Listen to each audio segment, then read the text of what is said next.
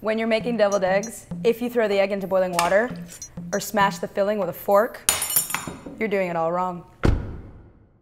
So the first thing that people do wrong when they're making deviled eggs is to throw the eggs directly into a pot of boiling water. Chances are the eggshell's gonna crack, especially if the egg is cold, and then you're gonna be left with an eggy, watery mess. The next thing that people do wrong is they walk away from the pot. If you walk away from the pot and you don't set a timer, you're gonna overcook your eggs, you're gonna end up with dry, crumbly, gray, sulfur-smelling eggs that taste like limp cabbage, and nobody wants to eat that. And then to make matters worse, after you've incorrectly cooked your eggs, you're gonna go and peel them while they're hot. That's just stupid. The shell's gonna stick to the egg, plus you're gonna burn your hands. And finally, the biggest offender when you're making your deviled egg mixture is this guy right here, the fork. If you use a fork to make the filling, you're gonna end up with a lumpy, chunky egg mess. And that is not an egg to be proud of.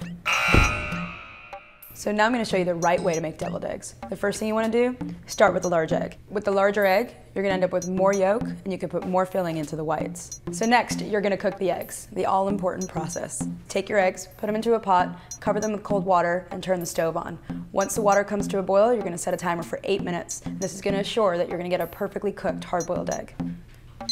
Once the eggs are cooked, you want to immediately take them out of the water and place them into an ice bath for about 5 minutes. And this stops the cooking process and makes them easier to peel.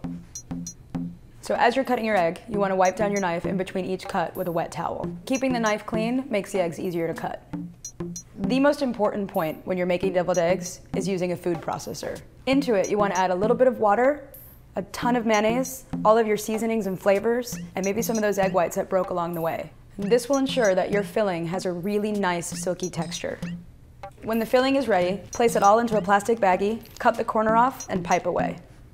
Finally, you're ready to garnish your eggs. And this is where the fun part comes in. Traditionally, deviled eggs are garnished with paprika and chives. I like to use bacon, smoked salmon, capers, roasted peppers. Anything you want really will work. Just garnish away. If you follow all of these steps, you'll be left with perfectly cooked, velvety smooth deviled eggs.